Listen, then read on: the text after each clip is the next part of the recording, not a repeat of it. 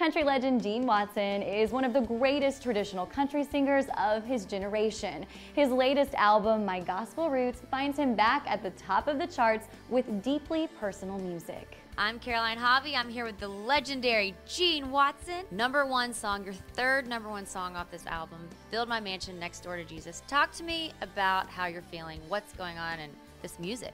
I dedicated this CD to my mom and dad, but I did it for all the fans that have been asking for another gospel CD. I had one out about 10 years ago or so, and I was privileged enough to get to bring 2 of my sisters up to Nashville and sing harmonies with me on it. They had never been in a recording studio before, and it was all great, and I was thrilled. And since then, well, it's kind of been one of those deals where the people come and want to know when you're doing another gospel CD, when you go, you know. And that went on for quite a while, and I now decided to do it. But what I want to do is go back in time and pull some of the old songs out that my mom and dad used to sing in church, and also some of the songs that me and my older brother and my younger brother and my sisters used to do in church too. And so I titled the album My Gospel Roots and dedicated to my mom and dad. 75 charted songs, 23 top 10s, 6 #1 country songs, and now you've had 3 gospel #1s. What is it like to just sort of, is it like a reinvention of yourself, or is it just an extension of yourself? How does it feel to keep making waves like this on multiple charts now?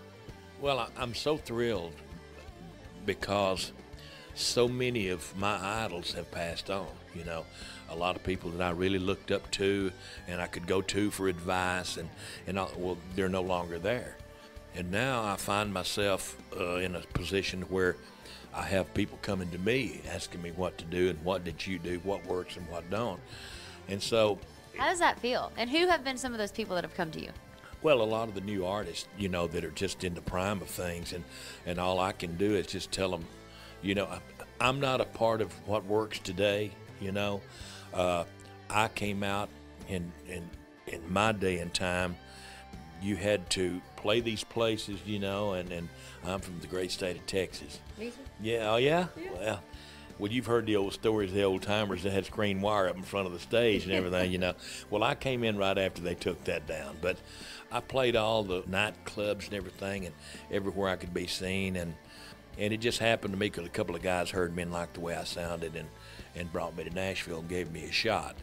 Thanks so much for watching this week's Nashville Insider feature. If you liked what you saw, be an insider and hit the subscribe button. And also check out our friends Wilson Fairchild on their YouTube channel. And if you want to see full episodes of Nashville Insider, go to countryroadtv.com and use the code INSIDER when you sign up to get a free month. Thanks again for watching. We'll see you next week.